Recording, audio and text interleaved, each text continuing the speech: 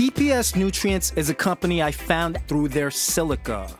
For the longest time, I was using Silica Blast by Botanicare, and after doing a test on the nutrient, I found that it took forever to dissolve, so I started researching other types of silica. Their version of Silica Blast dissolves immediately, and it has a higher concentration of silica, so you're getting way more bang for your buck. Now, being a fan of this nutrient, I decided to get their whole entire bundle and test it out to compare to Coco for cannabis. Now, Coco was rinsed in water, then dunked in 1200 ppm CalMag water that was pH balanced to 6.2 for about 12 hours twice. 4 gallons of this cocoa was then mixed with 4 quarts of perlite, and that's how the base soil was created. I also rinsed some of the mix to bring down the ppm to a level more suitable for cuttings and mixed it in the top center of the pot. I'm gonna follow the TPS nutrient feed schedule for cocoa to a T and only make adjustments if I see visible signs of the clone reacting in a weird way. Price-wise, just to get the pot started in cocoa costs $6 per each 5-gallon pot. Where it gets complicated is the nutrient usage, and I'll estimate the cost at the end of this grow by keeping a journal and keeping track of all the amounts used.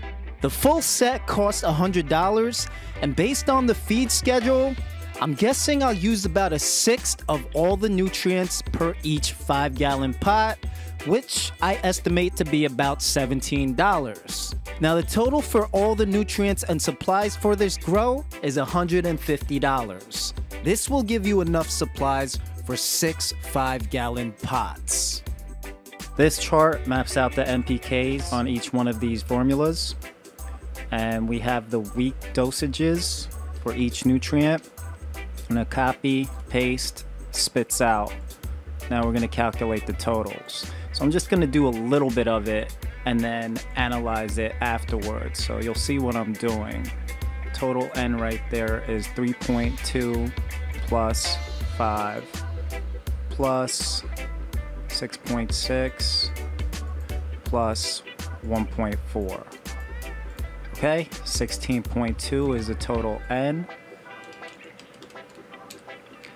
Next number right here, could do that in my head. 9.2, 17.6. It's probably just easier to just do in my head, but I'm gonna double check the numbers. But you get the deal. Here's everything calculated. All right, this is week 1. Top is veg, bottom is bloom, and you could see week 1, 16.2, 17.6, 20.5. That's really like a 8, 9, 10. If you scale it down, over here it's similar, 8, 9, 10. What I noticed is week 1 and week 2 is pretty much identical. 3 and 4 is identical. 5 and 6 is identical. And 7 and 8 is identical. But they all pretty much follow a 8, 9, 10 or a 9, 10, 11 if you scale it down. Right here is where it gets interesting, because the N goes down relative to P and K. So that would be like, I'd say a 8, 10, 12. But again, a lot of K. So I've read scientific studies that said there is no need for K beyond a certain point. But to see 2 people that I really respect, I mean, TPS has a line of chemists that make proprietary blends. So there has to be some science behind this, and this is a good learning experience because Coco for cannabis also uses, in my opinion, a high level of K, which is potassium. Now, if you go to the bloom, it does the same thing. N drops down. It's similar to week 8 in veg. This is like a 8, 12, 15 scaled down. And you'll see nitrogen slowly gets depleted, but potassium is at a super high level again, higher than phosphorus, similar to Coco for cannabis.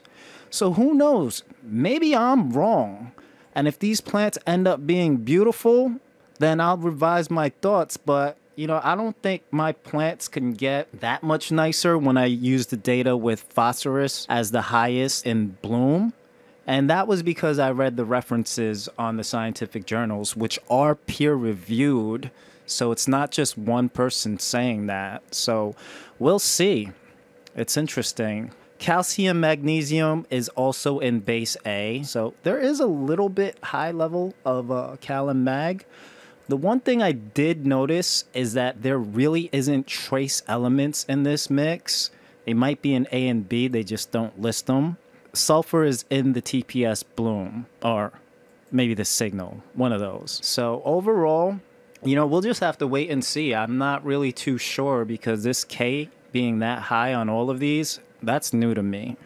So we'll keep everything at the recommended feed levels, and I'm looking forward to seeing these results. If you want to get this starter set, check the description for a link that'll get you 10% off. If you want to check out the day-to-day grow on this journal, check out our Discord.